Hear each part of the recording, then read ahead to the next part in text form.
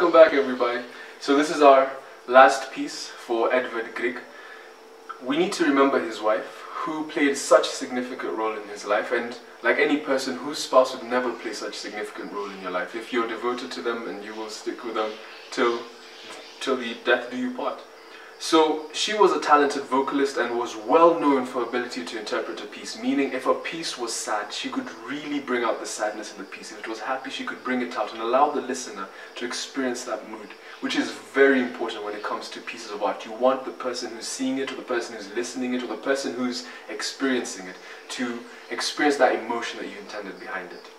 So she was a great source of inspiration for Edvard, and as his career went on, they decided to settle down in Oslo in Norway, which is the capital of Norway.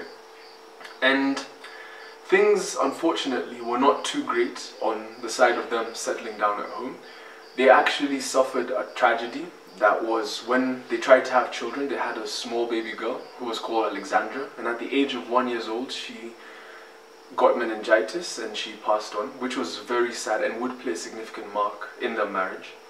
So as they processed this disappointment in their own ways, because each person processes the disappointment depending on how the person is, Edvard left for months at a time to tour Europe, leaving his wife Nina at home all alone in the Scandinavian cold winter, which is incredibly cold and very intense and not easy to go through, especially alone, knowing that your partner is out in a different country.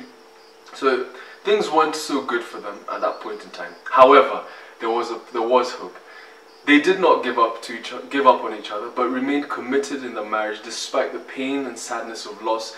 And one thing to note, they actually couldn't have any more children. So Alexandra was the only child they had, and they couldn't have any more, so they didn't have any more. So despite even not having the family they longed for, there was hope and they remained committed to each other. Edvard wrote this piece, Wedding Day at Troldhaugen. Troldhaugen was the name of the house that they moved into in Oslo, Norway. And he wrote this as a 25th anniversary wedding gift to his bride. And it was to pay homage to the long-lasting marriage that transcended tragedy and also dedicated to the place they loved. So two very important things. Dedicated to the long-lasting marriage and dedicated to the place they loved. When you listen to this piece, it actually sounds very jolly in the beginning, but midway you can see the intensity, and it's a small element that really does describe the emotion. It's a part that I really like, right in the middle of the piece, before it gets back to the main melody later on in the piece. And yeah, played a very significant mark in his life, especially to his devotion to his wife.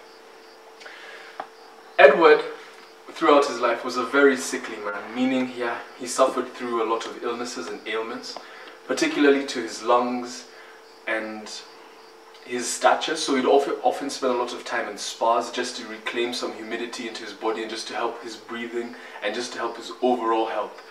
But eventually, at not a bad age, but a decent old age of 64, he passed away from heart failure just at Bergen, which is right outside their home, and he died of heart failure.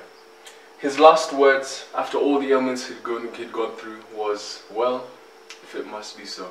And those were his last words before he passed on. His wife outlived him by 28 years. She was a widow for 28 years.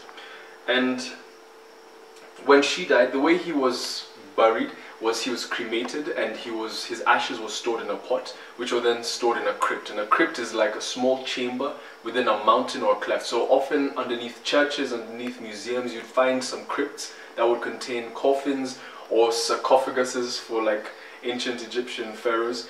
They were stored there and kept there. So his was on the side of a mountain in Norway, and his was stored in a pot, and when his wife died, the same was done to her, stored in the crypt, in the chamber. And that's the end of the story of Edvard Grieg. So we're going to attach a few assignments for you guys. They're not long, they're not too heavy, so have fun with them. It's going to be exploring a lot of where he's from, and it's also going to have the story of Peer Gynt, not Gent. And yeah, have fun with it and listen to some more pieces by him. Check him out, and we'll see you guys in the next lesson. See you there.